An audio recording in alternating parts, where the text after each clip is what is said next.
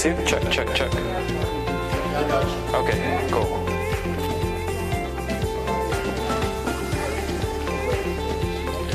Okay, cool.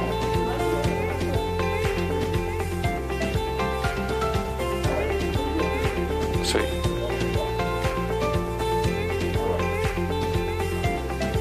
Alright, he's good. Okay, cool.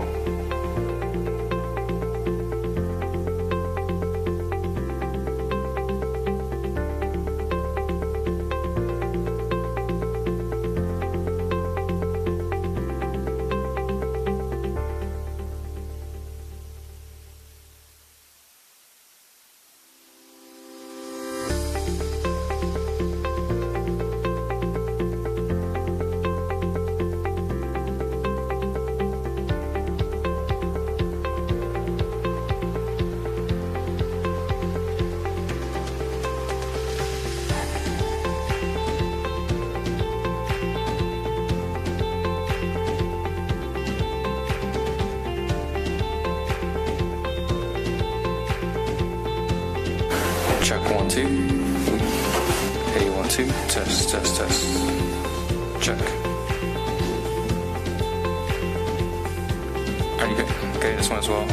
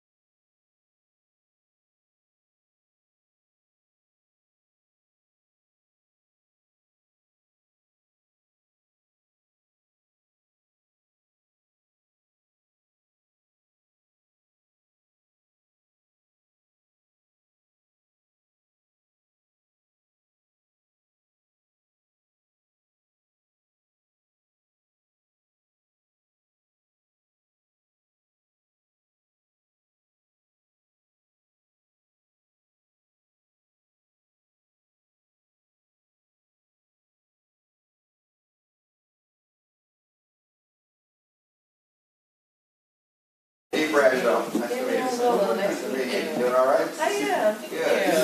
Coming out. Very excited to be here. The ones here for me are I'm with the international department.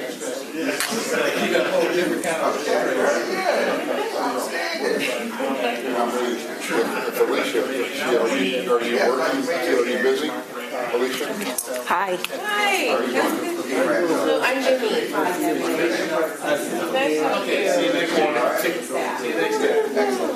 It's so excited to be here so we can see all of the plans for the year. And these are proposed plans, if I'm not mistaken. Part of the CEO's overall budget for the county, and she just got to highlight some priority areas for herself. So it's really overview. If you're bored and want to read it, share the link, get access to it. No, we don't have anything else to do. But I wanted to introduce you guys because it's important. Alicia's going to work with me direct. We're going to put together a clock letter, for Commissioner Bradshaw. But I may end up turning something over to you guys because that's something that I'm on the ground. I'm talking to people. I'm getting all the kids and all the people there. So if you see something, but I'm not sure. I just want to make sure it's done right. Yeah, whoever you line me up with, and that's the we'll work at the end. Yes, sir. Okay. Thank you. So what's our plan B? We don't have one?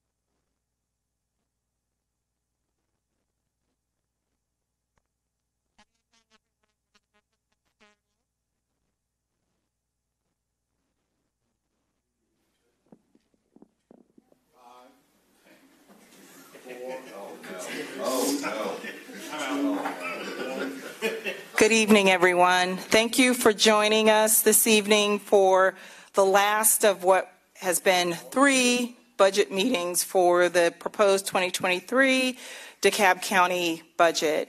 We had 2 prior meetings, the very first one on Wednesday, January 25th, and then the second meeting we had last Wednesday on February 8th, and this is the last.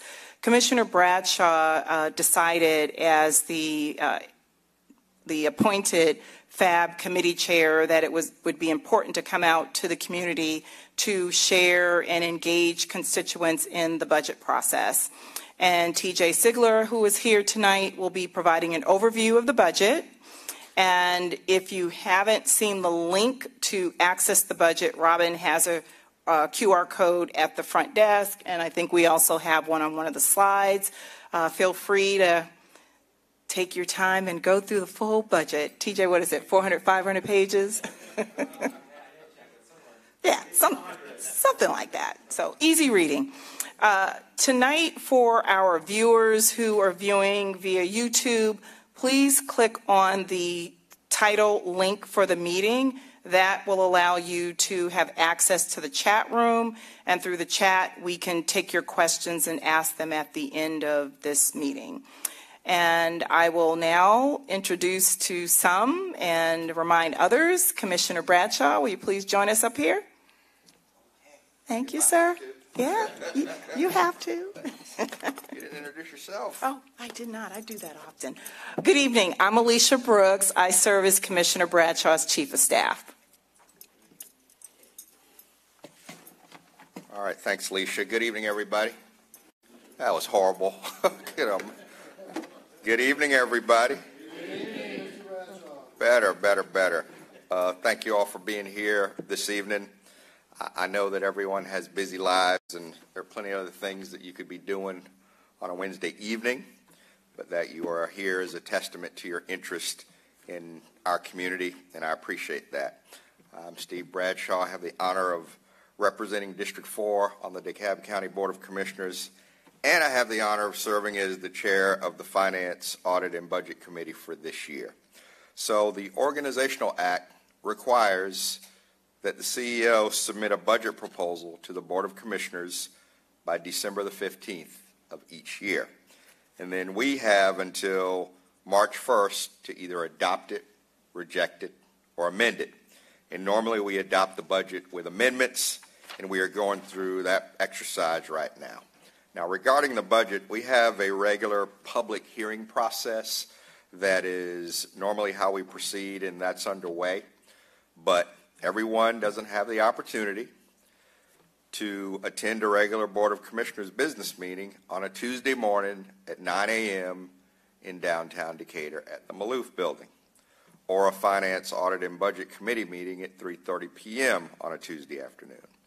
Therefore, as chair of the Budget Committee for this year, I thought it would be appropriate to bring this process to the people, so to speak, and hence we've scheduled a series of community information meetings for that purpose. This evening is the third in that series here at the Dunwoody Library. And our esteemed Budget Director, T.J. Siegler, will be leading us through the presentation, and I will be yielding the floor to him momentarily. But before I do that, I wanted to thank our Library Director, Allison Weisinger, for affording us the opportunity to use our libraries for this series of meetings. And I want to thank the staff here at the Dunwoody Library for hosting us this evening. I got to chat with them a little earlier, and they're doing an outstanding job. I'd also like to thank our IT Director, John Metelsky, and his team for ensuring that everything's in place for us to do this meeting both in person and virtually. I always thank my buds at DCTV for always being available to support. I give those guys a hard time about their choice in professional football team allegiances, but I'm gonna set that aside for the moment. But they do an outstanding job.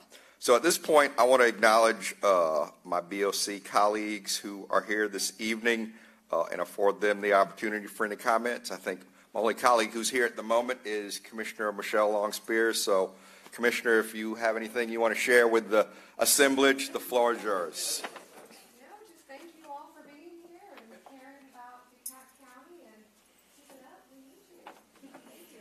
I go back to you. Okay, thanks. And I want to recognize the other elected officials who are here. The great Mayor of Dunwoody just walked in, Lynn Deutsch. Lynn, is there anything?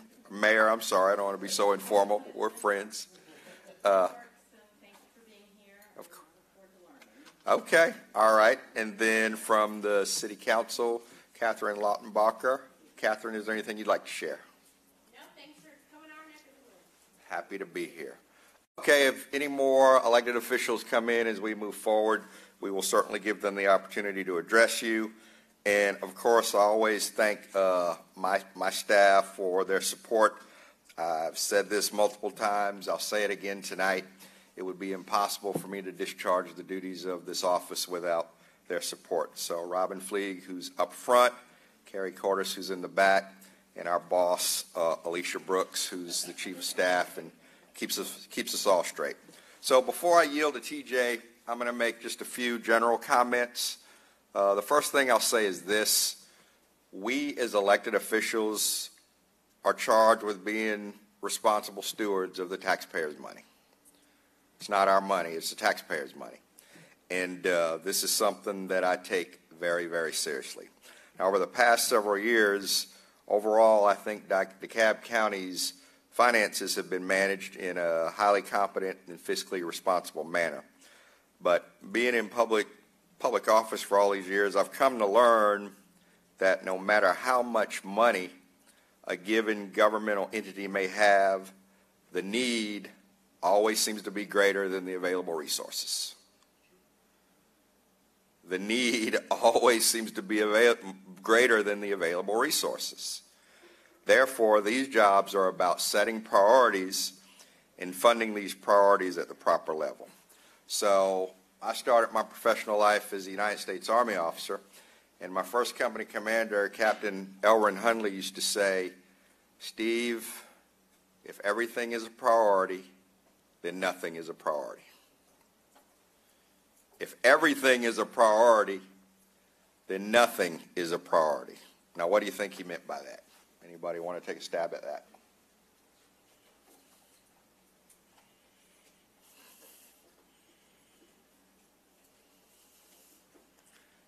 There needs to be a focused goal. Okay. All right. That's a good answer. Anybody else want to take a stab? If everything is a priority, nothing is a priority. Where you got to start somewhere. Everything, because I've heard people say everything's a priority. Well, no, you can't fund everything to the extent that it needs to be funded. So how can everything be a priority? This is about making choices, and sometimes that means upsetting and disappointing people, because my priorities may not exactly be your priorities, and that's why we come together to form a consensus over what our collective priorities are. That's called governing.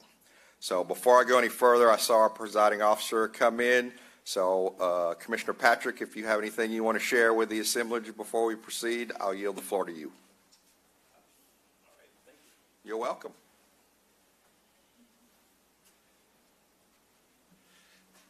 It's in every politician's DNA to speak when offered a microphone, so thank you very much, Commissioner Bradshaw. I do appreciate that. I just want to say that, again, thank you for going across the county, really, and showing everyone or giving everyone opportunity to see the 2023 budget for DeKalb County. I know we're in the city of Dunwoody, but this affects you guys too. There are things that trickle down that do make an impact on the services that are provided with Dunwoody. Main things that I end up dealing with a lot with are obviously sanitation, yard clippings, yard waste, and household waste. My personal favorite, and I want to say thank you, dead deer collection. And when y'all come to me and say, hey, there's an issue out there, I want you to know that there's a gentleman here, Mr. Zach Williams, who is the Chief Operating Officer. He doesn't collect the dead deer, but Zach is my go-to guy. And so if there's ever anything that's on your mind, anything a concern from the county services perspective, Zach is one of the people I talk with. Of course, obviously, Commissioner Bradshaw, Commissioner Spears as well are priority people that I talk with. And so if there's anything you need, please let us know. I'm here to help, absolutely. So thank you, Steve. Appreciate you. Thanks, Commissioner Patrick. And Zach, since you were put on the spot, you got the big job. Is there anything you want to say before we proceed? No, nothing, sir. All right. Well, Zach does an outstanding job as our Chief Operating Officer. I know it's a big responsibility, and my interface with Zach has always been excellent. So I'll move on, and then I'll move aside. So my first budget vote as a county commissioner was back in 2017, and I think that first budget set DeKalb County on a new course of fiscal responsibility. And I commend CEO Thurman for his stewardship of our money. Now, the CEO has stated on occasion in public settings that way back in 2017 on that budget vote, that my vote was the deciding vote on that budget. Now, I'd have to go back and look at the tape to make sure that's in fact true. But whether it's true or not, I was proud of that very first budget vote. Very proud of that vote. Now, in addition to passage and oversight of the overall county budget, each of us as commissioners has an office budget that we're required to manage. Now, I'll go back again to when I was a soldier, and I overheard Lance talking about this earlier, so he can attest to this. But we'd get to the end of the year, and if we hadn't spent all of our budget allocation, we'd get ordered to start spending money, buying stuff, so our budget wasn't smaller next year. And I always found that to be a horrible practice.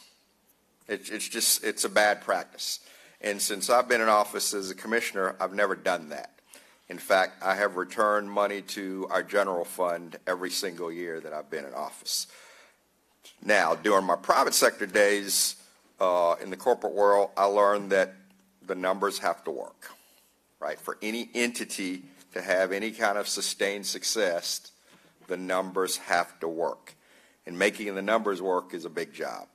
And therefore, I commend TJ and all of the folks in our finance and budget departments for their diligence and their hard work in making the numbers work. At a fundamental level, depending on the size of an organization, budgets can be highly technical and complicated documents. DeKalb County's budget is a large budget. Lots of numbers. And even for me at times, so many numbers, my eyes start to glaze over looking at all the numbers. But hopefully TJ will help to demystify our budget, at least to some extent this evening, and help you all understand at some level how this process works. Of course, at another level, a more fundamental level, budgets are moral documents. In that, they are a statement about who we are and what we value. And hopefully this point will come through as well. So with that, that's the end of my planned remarks. And at this point, I'll yield the floor to the person you're really here to hear, is our budget director, our esteemed budget director, TJ Sigler.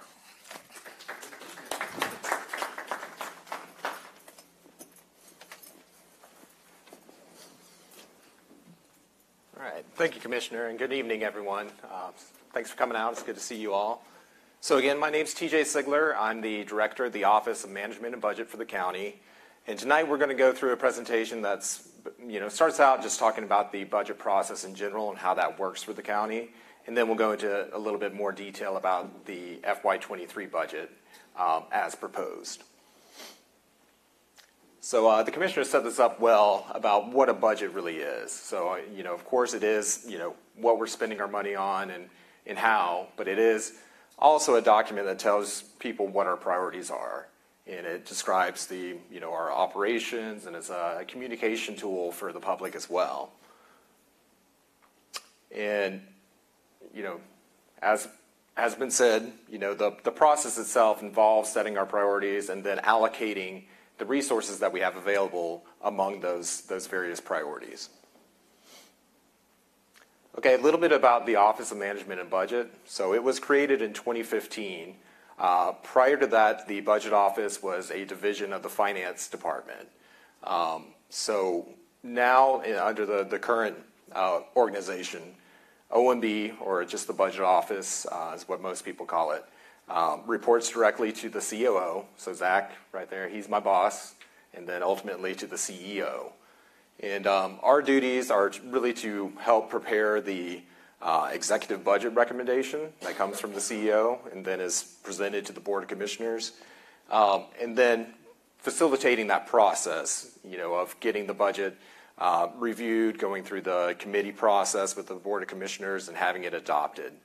And then once the budget's adopted, our role kind of shifts to monitoring the budget, tracking expenditures, doing projections of expenditures to try to spot any trouble areas before they come up.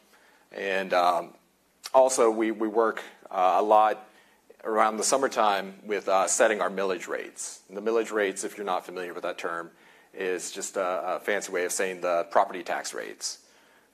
So I'll get into a bit more detail on that later, but finally, our role is to provide data and analysis to the elected officials. We don't make the decisions, they are the decision makers. We are just here to help them make better decisions, hopefully. Okay, this is just a little org chart. So right there, the director, that's me, and then my whole office is a total of 7 employees, including myself. So 7 employees who basically are responsible for managing a $1.7 billion annual budget. So pretty lean operation. Okay, and this is the budget cycle in very simplified flow chart here. So we'll start at the top with the department submitting the budget request. So that typically occurs sometime during the fall. And prior to that, we go through some budget prep and we, give the departments instructions and priorities for what they should be doing for the budget this year. But that's the first step in setting the budget. So once those requests come in, They come into our office. We do the initial review of that, asking questions, working with the departments, making sure that we understand the request. And then we work with the executive leadership to come up with the recommendation, which then goes to the Board of Commissioners. Whoops, sorry, skipped ahead. Here on December 15th of each year. And from that point, it goes through the Board of Commissioners review process.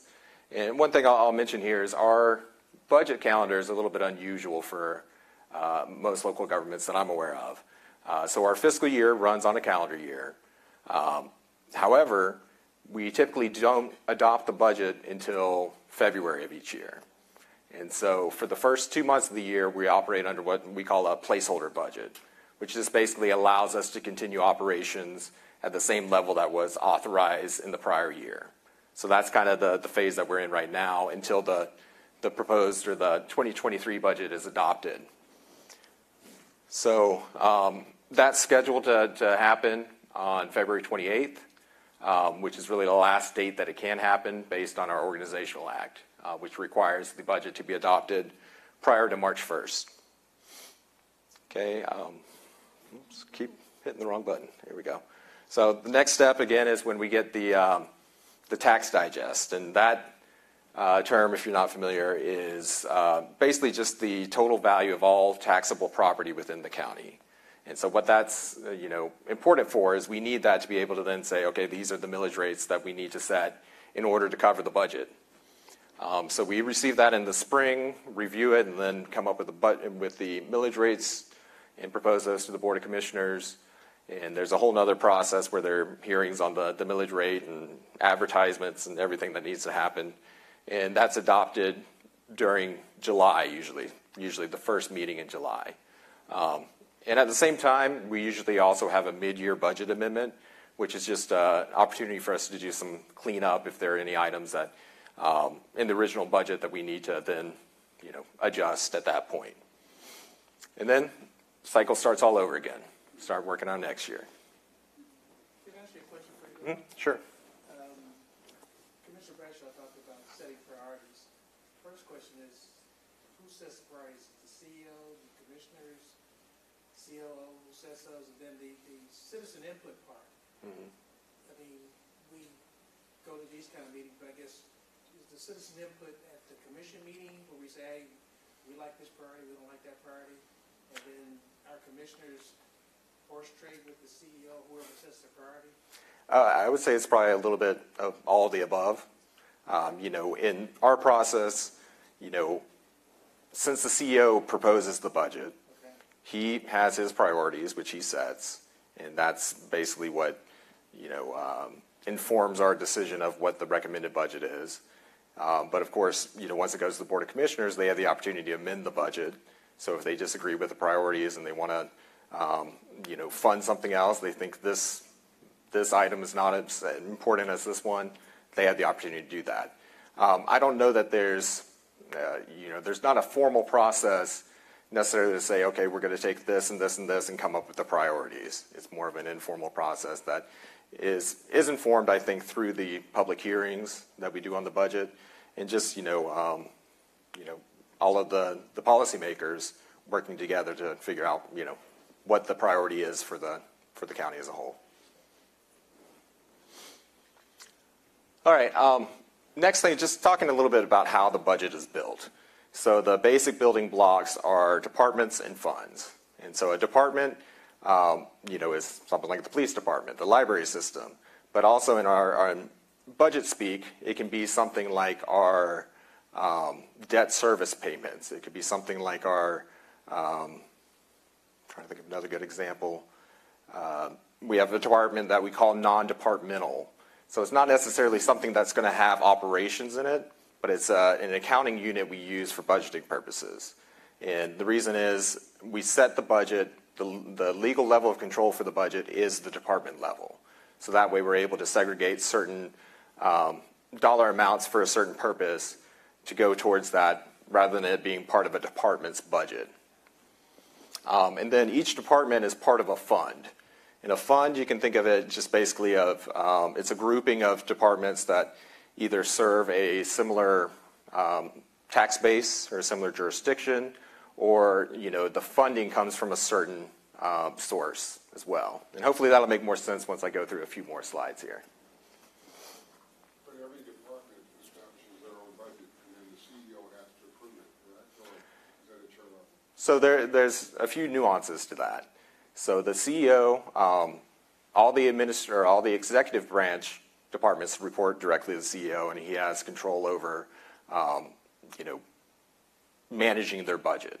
So everything gets basically processed through this process. They make the request, but ultimately it's the CEO's decision of what to recommend in the budget. There are other county agencies, if they're elected officials, constitutional officers, where the CEO proposes a budget for them and then it's adopted by the Board of Commissioners, but they have more discretion on how they actually are able to spend that budget. We can't, dictate, or the governing authority can't dictate to them, okay, this is how you need to spend every penny that's in your budget. Does that answer your question? Okay.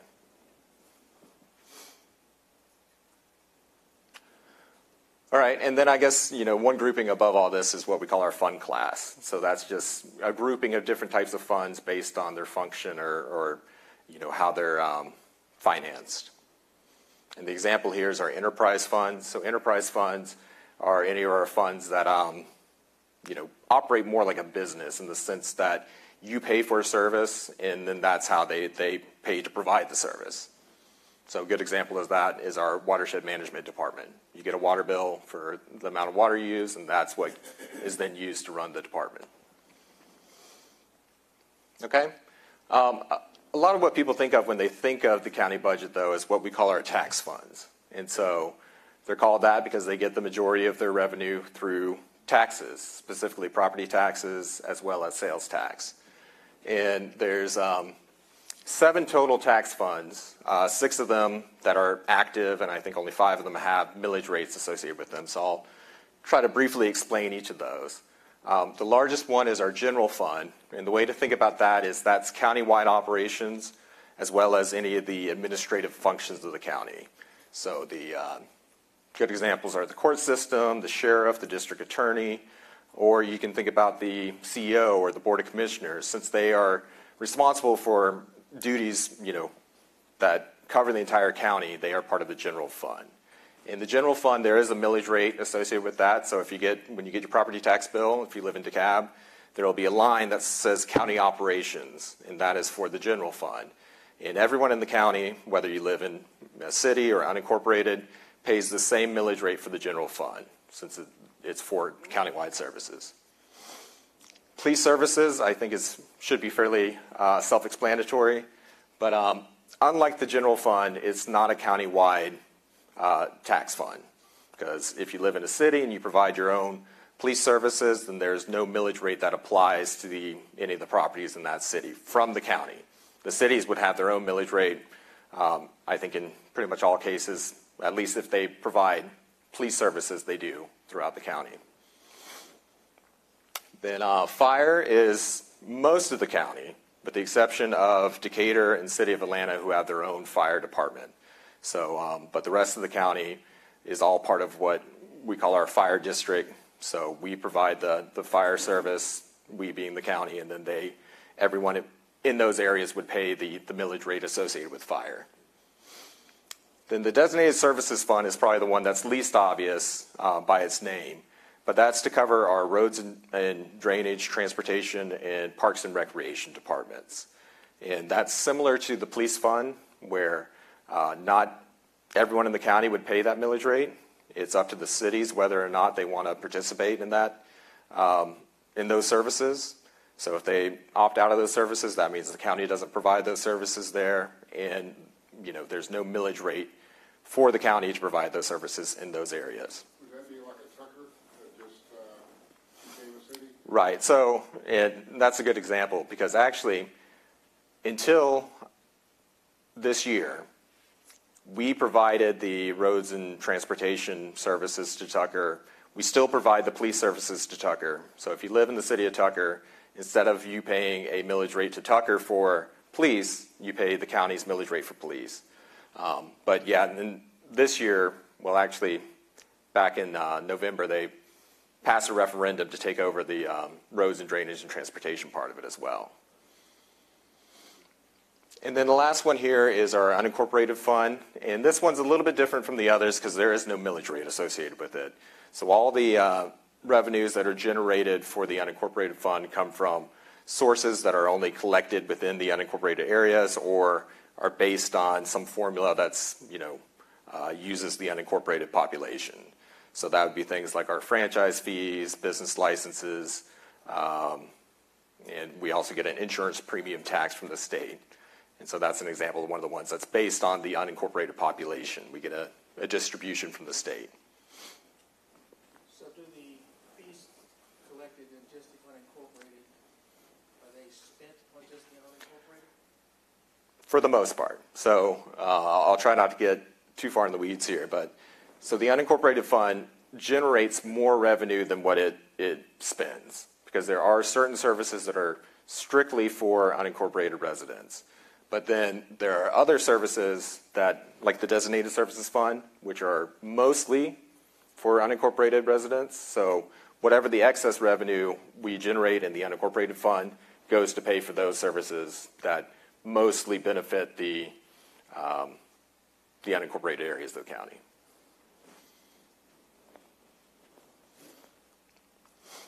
All right, 3 other tax funds here. One is the hospital fund, so that's another county-wide millage rate, and that goes to support Grady healthcare system.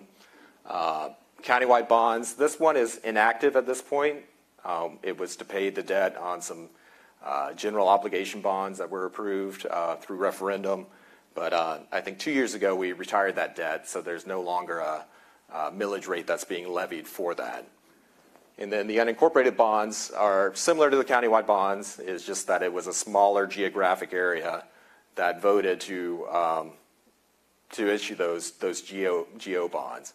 And calling it the unincorporated bonds is a bit of a misnomer because it really is everything that was unincorporated at the time the bonds were issued. So, for instance, we're in the city of Dunwoody, which was not a city at the time, so they would, if you live in the city of Dunwoody, you would also pay the millage rate for the unincorporated bonds. PJ? Mm-hmm. Yes, Commissioner. As you know, I'm a new commissioner, so Right. I'm still learning about our county budget. And I know that we are in conversations right now about the Grady contract extension, or actually a new contract. It's already been extended. Does 100% of the funds from the hospital cover that Grady contract, or do they have to pull from like the general fund to supplement? No, 100% of what we contribute to Grady comes from the hospital fund. Okay. I think the only exception I can think to that is what I think we appropriated some of the American Rescue Plan funds to Grady. But out of our operating budget, it all comes from the hospital fund. Okay, thank you. And I guess, to that point, what comes out of the hospital fund is, what we agreed to in that contract. But there is, on occasions, too, additional funds that we agree to, provide to Grady. For instance, we had some capital funding in the last 2 years for the Ponce Center. So one thing, if you're looking at the budget this year, you're going to see that the hospital fund went down by $3.2 million. But that's because it was to fund that project, and we've fully funded it now. So SPLOST funds are not part of the $1.7 billion operating budget, not part of the annual budget, because it's capital funding. And so capital funding, rather than being appropriated annually, it is a project length budget. And that's actually, It never expired. well, right. Go to a SPLOST account, like an escrow account, they never come in. So, and this is Chris. He's our SPLOST guy, so he's probably the best prepared to answer that question. But and that's also our capital and our grants functions are still managed by the Department of Finance rather than my office. So it's a slightly different pot of money. Well, it is a different pot of money, and it's administered differently than the operating budget is. Okay, already touched on the enterprise fund. So besides water and sewer, we also have the stormwater fund and our sanitation fund and the airport. So again, those are all operations that support themselves through user fees or charges. Next fund class is what we call our internal service funds. And so there's 4 of those. There's risk management, which includes our employee benefits and insurance, workers' compensation, vehicle replacement, and fleet management. And so these internal service funds, the way that we fund those is each of the user departments throughout the county pays fees or charges to these funds to cover the cost of these operations. So, every department that has employees in it pay a certain charge to the risk management fund to cover insurance for the employees. Or if you have vehicles in your department, then you pay a charge to the vehicle replacement fund to be able to replace those when they're at the end of their useful life. Or you pay the fleet management for fuel and all the costs associated with actually running the fleet. But the enterprise fund, that's a moneymaker, right? Well, no. I would say no.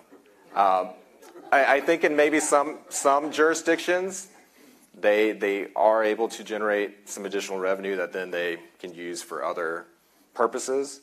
But we basically run it like it's a self-contained.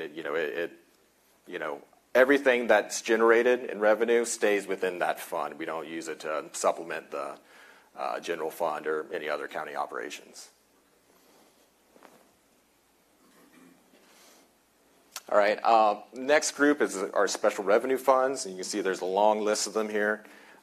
Best way to describe that is any fund where there's a dedicated revenue source for a certain purpose. So the 2 big ones here are our 911 fund and our development fund.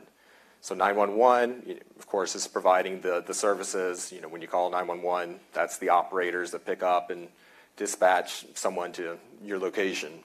And that's funded mostly through a charge that you see on your telephone bill. You'll see E911 service charge or something to that effect. And those funds go to the state, and then they distribute that to the county. Then the development fund, that's the fund that's responsible for doing building inspections and issuing permits and all that. And all the fees that are generated from that then go back into that development fund to run the operations. Some of the other ones, though, are a little bit different. And maybe the best example is the hotel-motel tax. So, and this kind of goes back to what I was saying about departments, where we have a department, but it's not exactly what you would traditionally think of as a department.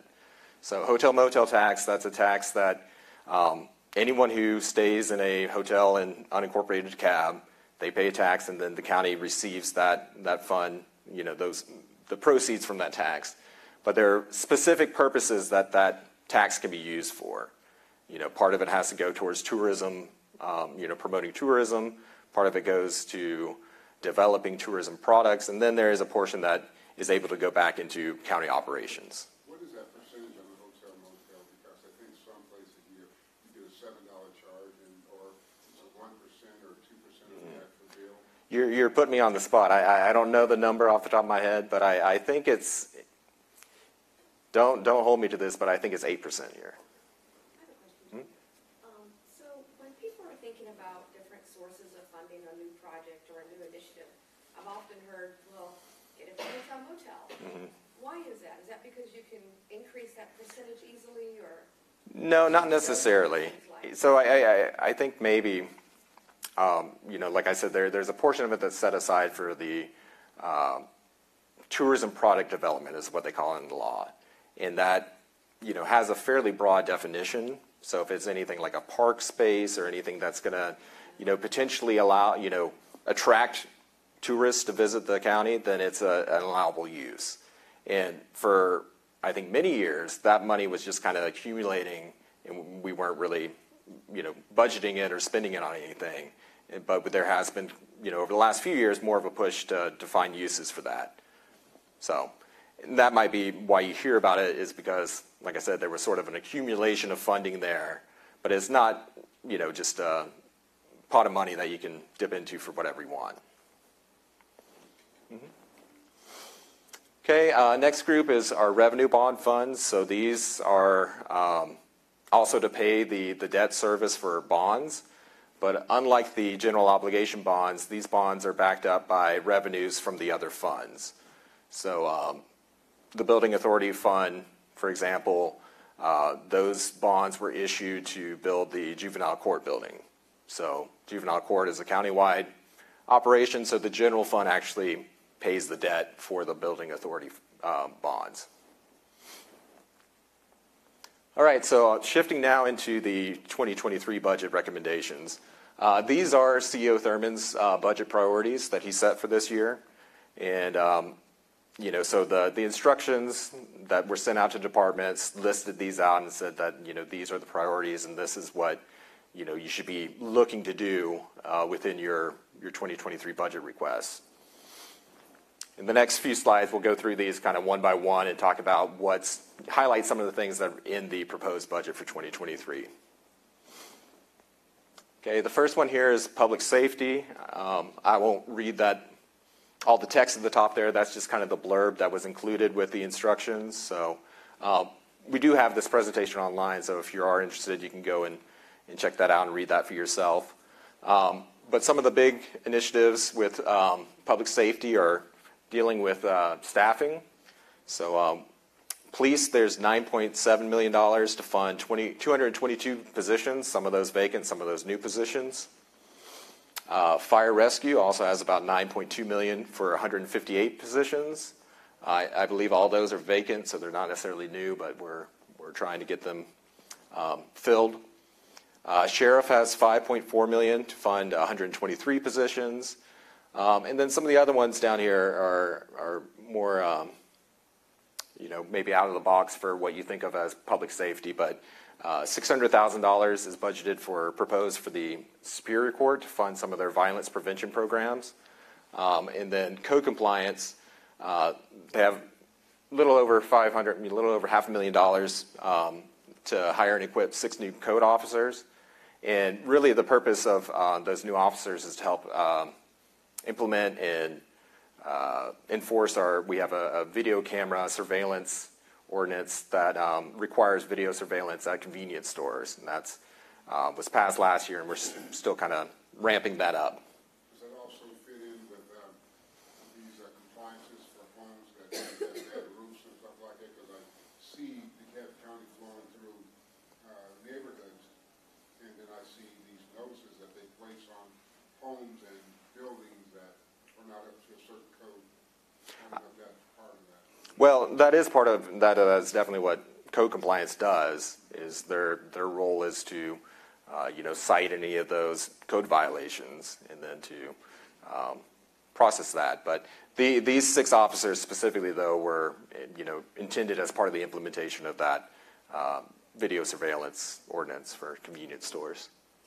Mm-hmm. Yes, Commissioner. So I read that, the way I read this and interpret it is that the police are hoping to hire or fill 222 vacant or new positions this year. How many did they hire or fill last year as a comparison? I don't have that number off the top of my head, but I can say though that just like many governments and even private employers, the labor market is very tight, and we've had an issue, even before this, where it's hard to find police officers. It's hard to fill those positions.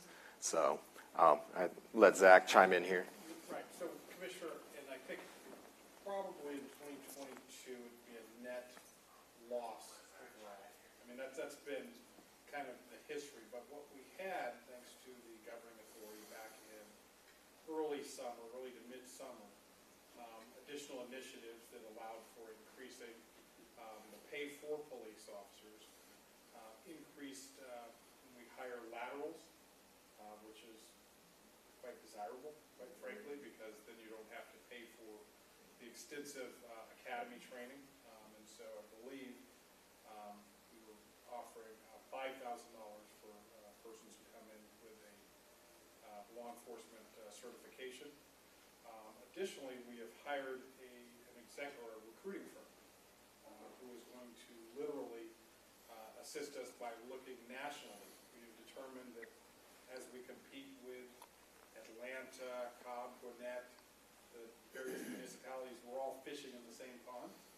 So what we are looking to do is to expand where we're looking. So we have hired a firm, and they've been putting together a recruitment strategy that is going to take us throughout the nation.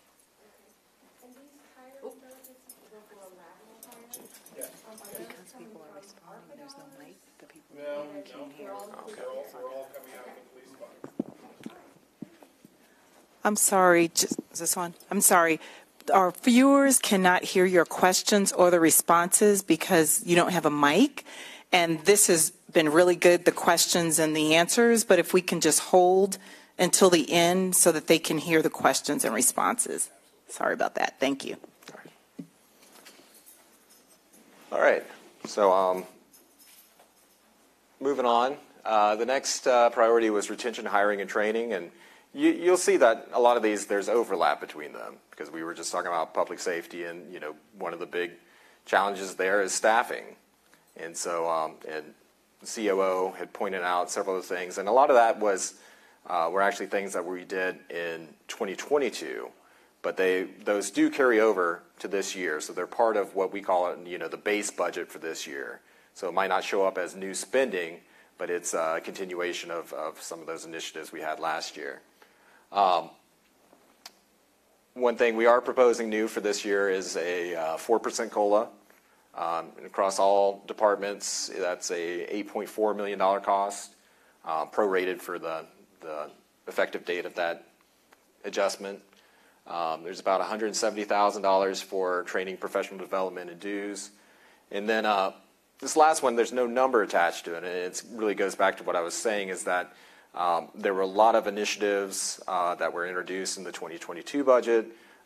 There were pay adjustments for critical positions, any of the departments that were having trouble keeping people, especially police and fire. We made a conscious choice to increase their compensation to be more competitive. So all that, though, adds cost to the 2022 or 2023 budget, because when we do something in 1 year, typically it's for a partial year, and then the next year we got to pay for it for the full year. Okay, community health and well-being. Some of the highlights there is $800,000 in fire rescue for 5 vehicles as part of their mobile integrated health paramedicine program. We have $1.5 million for human services to provide meals at senior centers and fund some new positions for them. I think they have a new senior center or two coming online, or just came online. And parks, there's about $1.9 million for various therapeutic programming and other operating expenses that's being added in the 23 budget. All right, beautification and placemaking. This one, we have about $1 million for beautification, which is the unit that helps to go up and pick up litter, clean off do what they call curb bumping. So that the equipment's going to be a real asset to them to be able to do that more frequently and do a better job of it. Planning, there's about $650,000 there for some small area studies and other matching funds for grants to help with some of the planning and development. Economic development, there's an additional $500,000 proposed for Decide to Cab, which is our development authority. We have a contract with them where they provide the economic development services for the county. And then there's $100,000 proposed for the Small Business Recovery Program, which is a program that's offered by the Chamber of Commerce. And finally, sanitation, there's $6.6 million for vehicles and equipment, as well as funding for positions. And so sanitation was another one of those departments where we've been hard hit by staffing shortages, and it's also just been a challenge, funding some of their needs in recent years. So, all right, and I think that's the last of the priorities. So sustain and improve county-owned assets. This has been a big focus recently. For many years, there wasn't much money that was available to go towards capital improvement or even, ongoing maintenance for a lot of our capital assets.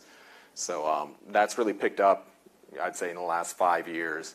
And this year might be the biggest one as far as what being contributed from the operating budget. So total, we have about $51 million set aside for various capital projects, and those would include things like work at the county courthouse, projects at the jail, and various other projects. You know, a lot of it too is for technology needs. You know, we've seen a lot of increase in what IT needs, especially with the pandemic, and you know, even though we're not working remotely as much as we were, that's still, you know, been a big demand on the budget for the last few years. So that's even outside of the capital projects for technology, there's about $3 million across multiple departments to just upgrade their computers or replace them and do other technology upgrades. And then vehicle additions, about $500,000 across all the funds and departments for new vehicles as well. All right, this is the timeline. We kind of hit on this earlier. So those priorities and instructions were sent to departments on December 2nd, which is later than typical. And then they had basically 1 week to turn those around to us. So December 9th is when we got the request from the departments. And then December 15th is when we submitted the budget to the Board of Commissioners. That brings us to where we are now with the community budget information meetings. This is the third of 3. And then tomorrow is actually the first official public hearing on the budget. So at 10 o'clock during the Board of Commissioners meeting tomorrow, there will be a public hearing on the budget, and that's kind of the first hearing, you know, official action on the budget. And then the final second hearing and the adoption of the budget is scheduled for February 28th. And so in between those times, there will also be committee meetings where they will discuss different departments' budgets based on, you know, whatever committee of jurisdiction it is. Okay, this is just a pie chart to show how the budget is split up among the different types of funds we talked about. So the biggest slice there in blue is our general fund. It's just over 51%. And followed by our enterprise funds at 30%. Then the internal service funds are 17%. And then you can see the revenue bond and special revenue funds are together maybe not even 3% of the total annual budget. All right, and this is just showing the tax fund revenue by the different funds. The biggest piece there is our general fund at 58%, then police at 17%, and fire fund at 12%.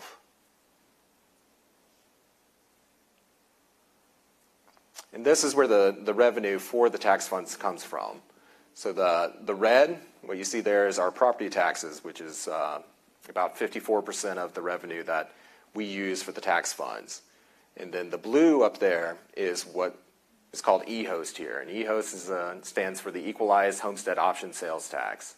So it's a 1 penny sales tax, and the proceeds of that are used to then provide tax relief to homeowners in DeKalb County. So if you own your home here and you occupy it, you have a homestead exemption, the proceeds of that then are used to give you a credit on your property tax bill. And that applies to the county-wide millage rates, so for the general fund and the hospital fund. In the last 2 years, we've been able to provide 100% credit for those millage rates for homeowners. So a way to think about that is, if not for the eHost, that other 20% of revenue would have to come from property taxes. So it's a big benefit to you know, our homeowners here in DeKalb. All right. This is probably kind of small for y'all to see, but this is just showing our proposed budget broken up from the tax funds, and we broke it into 2 different groups here, what we call our operating tax funds, and then our non-operating, which are the the hospital and the bond funds. They're broken up just that way because hospital and the bond funds don't actually fund operations. It's more for debt service or for providing subsidies to Grady. But one thing I'll highlight here is the CEO has made it his goal to have 2 months of reserves for the tax funds. So if you look here in this total reserves column, you can see it by fund, and then, the totals at the bottom, and then the overall total down here. And so officially, the county policy is to have 1 month of fund balance, or 1 month of reserves. So we're doing, a lot better than the 1 month. We're doing twice as good, I guess you would say. And the other thing is, we're also at the point where all of these funds, the operating tax funds, are also at 2 months themselves. Prior to this year, we were at 2 months overall, but some of them were below 2 months and some of them were above 2 months. And so now we're kind of getting to the point where they're stable at that 2 month level.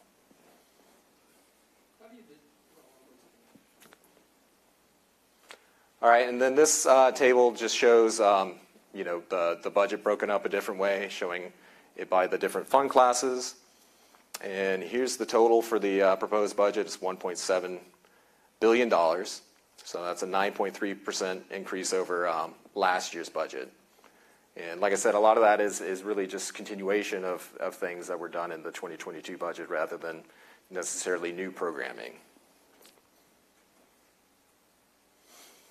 All right, this shows the tax digest. And so to remind you, that's the value of all taxable property in the county. And the blue bars are the gross tax digest. So that would be the value of all taxable property at the 40% assessment rate. So when your property is appraised, they take the fair market value and then they assess it at 40%. And then the green is our net tax digest. So that's the gross minus any of the exemptions, homestead exemptions, there's senior exemptions. Really the biggest exemption for the county is our property assessment freeze exemption. And one thing I'll point out here is if you look at the trend, you can see that the gap between the blue and the green is growing. And that's largely due to that assessment freeze exemption. If you're unfamiliar with that, basically if you have a homestead exemption, can't remember the year that it went into effect. There we go. It might have been before that, I think. There you go. That sounds right. But the way that would work is if you have that freeze as part of your homestead exemption, the year that you purchased your house is set as the base year value. And so then if your assessment goes up, you receive an exemption basically equal to the amount of that appreciation between your base year and whatever the current year's assessment is. So as property values increase, we don't necessarily see an increase in the tax digest of what we can actually use to generate revenue due to that freeze. There is growth from other areas, but that is something that has led to that larger gap there. Okay, this is showing the annual change in the tax digest over the past, I guess that's 6 years there, 7 years. And you'll see those dotted lines, the 8.6%, that's been the average over that time. And then the lower one, the 7.4, well, the 8.6 is the average of the gross tax digest. And the 7.4 is the average for the net tax digest. 2022 was a very good year in terms of the tax digest. The gross grew by almost 15%, and then the net was about 8.4%. We're being a lot more conservative in our projections this year, though. About 5.5% growth in the gross digest, and then 3.5% in the net. And that's just based on a lot of national indicators that show that the real estate market is cooling down. It's not falling like it did during the Great Recession, but we just don't expect it to grow as quickly as it has recently. All right, and this is the last slide. We always try to close out here, just because it's a point of pride for us. This is our ending fund balance. And so ending fund balance is just, how much money is left in the bank at the end of the year is maybe the simplest way to explain it. And if you look at the start here, 2010, we ended the year with a negative $4 million for the tax funds. So we were in the hole. And that was, again, during the Great Recession when the bottom fell out of the economy, especially in the real estate market. And, that was the low point there. And then for the next several years, we bounced around a little bit. We recovered, but weren't really where we wanted to be. And then you'll see, starting really in 2017 is where we've made some sustained progress in growing our fund balance. The only dip here is in 2020, and that was COVID related, where we had some revenue declines that, obviously weren't anticipated before the pandemic.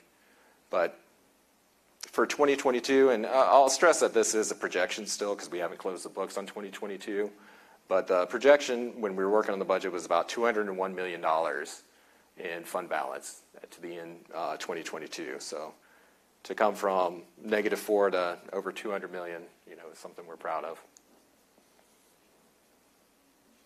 All right, and finally, this is just a link to the website where you can find the budget, the proposed budget, and as well as a lot of other information.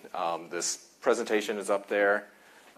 We actually, I uploaded a new version of the budget that had a lot more detail this afternoon before I left the office. I checked just before I started to speak, and I don't think IT has pushed it out there yet, but it should be up there momentarily. So, and I checked the page count on that. It's 278 pages, so you can knock yourself out with that. So, but that's the end of my presentation, so I guess I'll turn it over to Alicia. Thank you. Is it on? Thank you. Thank you, TJ. All right, we're going to get into the Q&A. There were a lot of great questions throughout the presentation, so we'll start. Does anybody have a question? Mayor, coming to you. How are you? I'm good. How are you? First, Commissioner Bradshaw, thank you very much for bringing this to Dunwoody and taking it on the road. Most people know, probably because you heard, I'm the mayor of Dunwoody. And so I don't love it when other people meddle in my budget, and so I do this reluctantly. I was pleased to see that public safety is the very first priority, but you left off a really important factor of public safety, which is EMS. What we are doing in DeKalb is not working. In 2018, it was not working mostly in Dunwoody. In 2023, from what I hear from my peer mayors, it's not working very well anywhere. And so I have to imagine that for the commissioners and your unincorporated areas, it's likely not working very well there either. We pay nothing as a county for EMS services. As I understand it, we don't have a supplement for AMR. We don't have, Chief Fulham does the best he can in a tight labor market. But he purchased some rescue vehicles that he cannot staff, as I understand it. So let me tell you about the last 10 days, just what I know of what's happened in Dunwoody. We had a woman who was in significant pain and had no one to take her to the hospital. The fire department showed up. They were very nice and very professional. Eventually, they told her no one was coming, and she called a friend. And in this case, potentially a mobile nurse vehicle could have been part of the solution, except that if that vehicle cannot transport you to the emergency room or even to an urgent care in a county that's only getting older and has lots of high-risk residents who live in poverty and don't necessarily have the resources to get themselves, that's only going to help a little bit, and that's something to think about with those vehicles and what purpose they're going to serve. The second one was a car-motorcycle accident, a high school senior not wearing a helmet, driving a motorcycle way too fast. The accident was his fault. It took 55 minutes for an EMS vehicle to arrive to transport him, and that vehicle came from Sandy Springs because my police officers on site had to pick up the phone and manually call.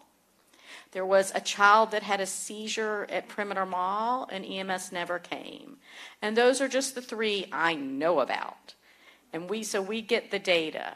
So this year in Dunwoody, and some of you are Dunwoody residents, and you may be aware of this, I raised property taxes because we couldn't afford ambulance, and we couldn't afford what we needed to compensate our police officers. And I made a really hard decision. But it looks to me like in this budget, there is potentially some room for choices. There are best practices with EMS. Some counties have a provider and a backup provider. Some counties run it. Gwinnett is still doing it in-house, and then they have a backup provider. And to be clear, nowhere in the country is having great EMS services anymore. But what's happening to us in DeKalb, and I'm sorry I'm lecturing, and there should have been 2 other county commissioners. What's happening to us in Gwinnett and DeKalb is that we can't control what AMR is paying. And just like we're doing with fire and just like what we're doing with police, and I was shocked to learn how little EMS drivers, they make very little. And so if we're going to fix this for the county, and I think we should, we have to look at how that contract is laid out and what that means. Because if we have, what was the fire number, 100 and something fire short-ish, what we're told consistently in Dunwoody when we raise these issues is that it doesn't matter how long it takes for the ambulance to get there because fire is first on scene, but we're seeing those, and on every fire truck there's an EMT and a paramedic. And all I want, I'm here to support the county, but this service is a critical part of public safety. Think about it. You're short on firemen. You're short on police officers. Who has to sit there and wait for the ambulance to come? I mean, this is like a domino effect. If you don't have enough firemen and they're stuck at a woman with probably a severe stomach virus's house because EMS isn't coming, you just unnecessarily tied up your first responders. So please consider that. Thank you. All right. You have a question? Yes. I had a couple of questions in the presentation. You talked about the reserve. How is the reserve used? I know it's kind of an emergency fund? If something happens out of the ordinary, you have to go there, and if you don't use it in a particular year, does it roll over and grow? And then the other question was when you had the slide with the police, fire, and the department where you're trying to get more staff. Do those departments have flexibility to use that money? Say, I'm trying to get a policeman, I want to give him a new homeowner, help him with a down payment to move to DeKalb. Do those agencies have flexibility to be creative with those incentives and dollars to get those people in place? All right. I think I forgot your first question now. Just the reserves. Yes. So the reserves, I want to make a distinction between the reserves and our fund balance. So the reserves are a budgeted amount where we say when we're setting the budget, this amount of revenue or this amount of funding we're holding in reserve, and then we can't spend it unless we amend the budget to then appropriate for something. And then fund balance, though, is what we end the year with. And so if something is reserved, it will roll over in the fund balance. But the fund balance would also include anything that was budgeted in departments' budgets that wasn't spent. So that's why you'll see the reserves are $140 million and the fund balance was $200 million, just basically because there were $60 million that wasn't spent last year. To your second question about the flexibility to use funding, there is flexibility, but it's not solely at the department's discretion. So a good example of that is last year, like we mentioned when we enhanced the compensation for police officers and firefighters. We were able to do that without amending the budget. And really it was because we had funded positions that they weren't able to fill. We decided, rather than just having, funded positions sitting on the book and, not spending that money, it makes more sense to offer incentives to get people to come here and then to provide better compensation to our existing employees to keep them here. So there is that flexibility, but it's not, like I said, solely at the discretion of the department head. That's a decision that, goes through the CEO, at least for all departments that report to the CEO. Here. Thank you so much for having this for the county. I did want to say, as the number one priority was safety, and there was a lack of 222 police officers, but there's a violence prevention program that you guys are looking to, and that's about $600,000. and the budget for the police officers was about, I think about $9 million. So in regards to the statement that was made above that report, it said that there's a spike in crime in DeKalb County. So the violence I have two questions, but the first one is, I wanted to ask, if safety is the priority and we have that type of dynamic right now in DeKalb County, why is the violence prevention programs like one of the least funded? Well, let me clarify that. What's in this presentation are just highlights. It's not the whole full budget. And also talking about, this is the annual budget. We also have grant funds and other funds that aren't reflected in here. And so I'm not sure if you're familiar with the American Rescue Plan Act, but it was part of the COVID relief funds that were, I guess it was initially passed in 2021. And so the county received a total of close to $150 million. I think it was 147. And a large portion of the first tranche that we received of that in 2021 went towards violence prevention programs like that. And so actually that $600,000 that was highlighted here was initially funded through ARP or ARPA funds. And this, though, since that money has been, been used at this point, this is then absorbing that cost within the annual operating budget.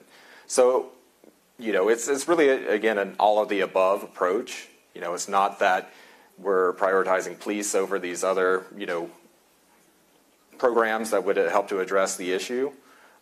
It's a mix. But yeah, police is, a very large budget for us. And, the personnel itself is very expensive. So that's why the number is so big. I don't know that it's necessarily a reflection of, we value, police over other programs to address it. And I don't know. I'll let Zach also.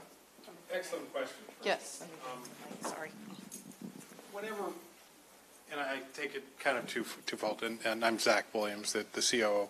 When you talk about violence prevention, crime prevention, right, all of the above, really, something that we've recognized for years is we're not going to arrest our way to a safe community, right? So what you're going to see in this budget and the budget for the past several years is much more of a holistic approach to public safety. So what you were just talking about are some diversion programs or violence prevention programs in the courts. So the mere fact that we're funding things in the courts is kind of non-traditional, not just looking at police. But when you look at our beautification investment, and people don't typically think of it, but if you think in terms of kind of our code enforcement, kind of the whole broken window theory, right? So if you let communities kind of decay or look dilapidated, and then they become breeding grounds for crime, drug sales, and then which leads to what have you. And so our continued investment in beautification is also about crime. When you look at our investments in parks and recreation, something that we think of as when we're investing in parks is not simply giving the children an opportunity to recreate. We see that we are competing for the time and minds and energy of our young people against the gangs, against the drug dealers, and so forth. So we're ensuring that we're investing in parks programming for that reason too. So when you look throughout our budget, take and TJ mentioned earlier, the code enforcement officers. Their sole responsibility will be working with these convenience stores, because and the video surveillance program, quite often if you look at crime, whether it's in DeKalb, Atlanta, Seattle, Dallas, where have you, there's some common places. Extended stay hotels, convenience stores, right? And so what the governing, with Commissioner Bradshaw and his colleagues have done is implemented an ordinance that requires convenience stores and gas stations and such to have video surveillance. And what we will be doing is creating an environment that is less hospitable to drug dealing and all that type of activity that leads to, well, it's criminal to begin with, and it leads to violence and so forth. So the investment is actually throughout the budget. And if I might, I want to plug some, at least two programs that the county currently facilitates through youth services. One is called the Rise Up program that Commissioner Bradshaw has allocated funding to for the last 3 years. And this program targets middle school young boys of color, and last year we went to high school boys. And to CEO Williams' point, this is an all and everything that we can do to capture the attention of our young children. I welcome you to visit our website as well as Youth Services, and you can see all that the county is pouring in to our communities for our youth. And then a new initiative that Commissioner Bradshaw has partnered with Big Brothers Big Sisters of Metro Atlanta, that I'm extremely pleased about this partnership. And this program that we're doing, what we're initiating, is to recruit men to mentor young boys in DeKalb County. And right now there are about 150 young children on the wait list for mentors in DeKalb County. And it's our intention to get those children matched with mentors. They call them BIGs. If anybody's familiar with Big Brothers Big Sisters, they call them BIGs. So we're very excited about this initiative, this campaign. It was launched last month, and we're smack dab in the middle of it. And if you know anybody, any men, women who are interested and think they might want to do it, please reach out to our office and we'll connect you to Big Brothers Big Sisters. But you had a second question. So, yes, thank you. I also noticed that there was a 1.9 million in parks. So I see the general focus of doing, for the youth and for the community. The other question is how, and it's so good that you kind of answered the question that I had afterwards, is how do you find the programs that, geared towards the violence prevention, which is really good that the commissioner is focused on that, because that's generally what we're trying to take care of. How are the programs introduced? And then I had a follow-up question because you mentioned how the program, the violence prevention programs, are within the court systems. Is this one like a separate entity, or are they in the same loop of the programs that you mentioned and then the program that you also mentioned? What I was indicating, there's a multitude of programs. So throughout the courts, whether it's juvenile court, superior court, state court, there's a number of various programs throughout the court systems. And some of the, if you look at the drug court, which is an excellent, I'm going to miss many of them, so I'm not going to call them, but yeah. The Veterans Treatment Court. Right. Right. And so each of those are designed to do the same thing, which is to take people, really give them a second chance, give them an opportunity to get on their feet and not to either be a victim or a victimizer. So the court system has programs, Police Athletic League, the programs that they just mentioned, the Commissioner Bradshaw has. There's just a myriad throughout our organization. And how do you learn about you access this information? If you are not receiving Commissioner Bradshaw's communications, please sign up with Robin and you'll get more information than you ever want. But it's all good information, right? We send it out. Any other questions? Mine really isn't a question. It's more of a thank you so much, TJ, because there was a lot that you shared here that I was unaware, although I was aware of a lot of it. But, you opened my eyes to a lot of this. And then Commissioner Bradshaw, just your opening to introduce him, I thought that was very, very, nice. It was very professional, and it kind of gave him a leeway right into it. And then, man, I tell you, I loved what you talk about in terms of the violence programs and stuff. I know that we have HWPL, who are I'm going to just say a peace education group, and that's one of the things that they're championing. And so I'm sure that probably sometime tomorrow they'll be on the website looking, trying to get more, information, so that when we do have our Spring Fest in April, we'll have those types of footage out there. We'll have men who are interested in wanting to mentor other men, and particularly other young men, because we need to get to the young people first, because a lot of our old guards like myself, we're all kind of set in our way, but the young folks are the ones that you want to try to impress and share that knowledge. And then, Mayor, fantastic job, because it shouldn't be an hour to get to an ER, to have someone who's sick and going through the throes and so forth. But I just want to say thank you again, and thank you guys for allowing me to be here for Men in the Kingdom. Thank you for being here. Any other questions? None on YouTube? Wow. TJ, you did it again. Like, wow. Thank you. Thank you, everyone. I'm going to turn the mic over to Commissioner Bradshaw. All right. Thanks, everybody, for being here. You know, this is an ongoing process. This isn't an ending. We'll just keep the dialogue going. I will just piggyback on what Alicia said about our Rise Up program and plug the mentors that we have for these young men, these boys, middle school up to high school. So I said this the other day in a speech I was giving. When I show up to plug the program, right, these little boys look at me and they see an old geezer, right? That's what I am to them, a geezer. But the mentors in the Rise Up program are students at Morehouse.